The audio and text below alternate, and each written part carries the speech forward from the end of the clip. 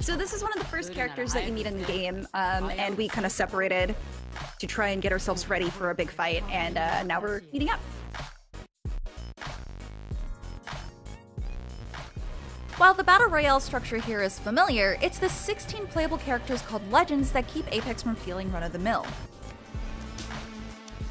What's up everyone, I'm Stella Chung, and in today's fix, Starfield makes a splash at the Xbox and Bethesda showcase, Halo Infinite gets a release window, and we finally know when you can go on ball runs again in Diablo 2 Resurrected.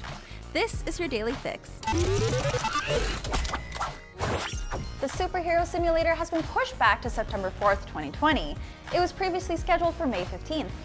Valkyrie, aka Kairi Imahara, is Apex's latest legend. She's the daughter of Viper, a Titan pilot from Titanfall 2 who was also a member of Blisk's Apex Predators mercenary group.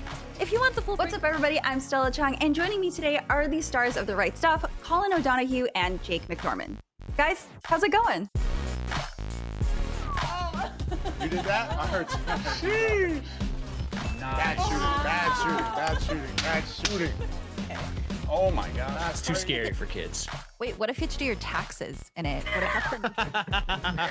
When he pushed with Octane to get Godspot, I was really worried they were going to get punished for that because that was a very risky move, very greedy, but no one wanted to contest them up top, so they were able to fully heal and just hold that spot for the rest of the game, which gave them insight on where all the teams were. They were able to pick off damage on teams and push individually and secure more KP.